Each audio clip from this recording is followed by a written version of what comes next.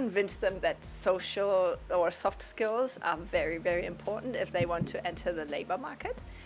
One of my students who participated as the fourth student, she's just working on her master thesis, and she's very focused on finding a job. So she knew already that social skills, soft skills are very, very important for her. So she took the opportunity. As the first meeting for the pilot group, and I think it was important to see the students, and they saw us. We were two persons from the university as mentors, or the instructions how to use technically the systems, and also in a pedagogical way how we think it would be useful for them to use those. And I think this kind of face-to-face meeting is important for students to be committed or to become committed.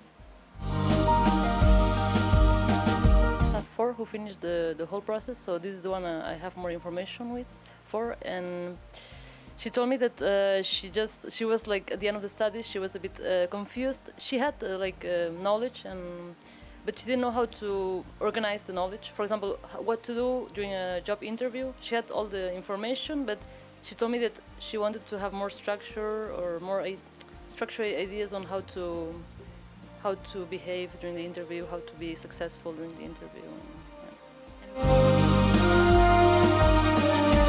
I was looking for different skills other people will have.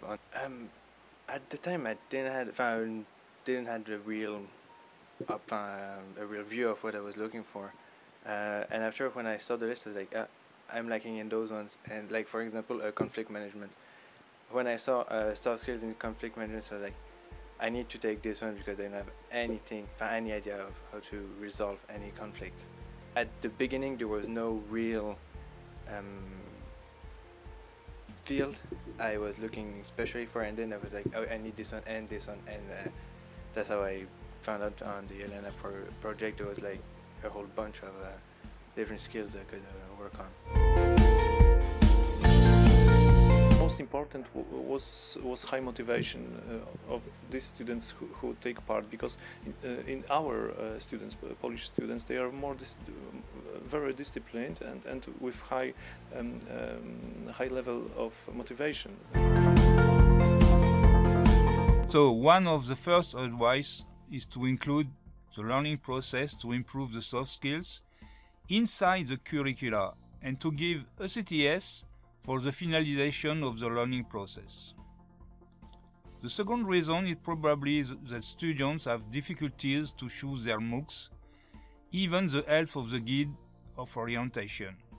So, the second advice is to suggest some MOOCs already used by students and associated to soft skills, and maybe to add MOOCs in French.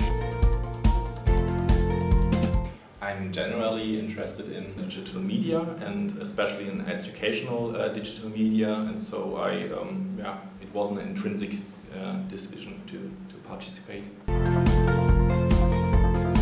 As I'm working in the Center of Multimedia and Higher Education, I'm very interested in MOOCs and open educational resources, and so it was a great opportunity for me to participate in this project.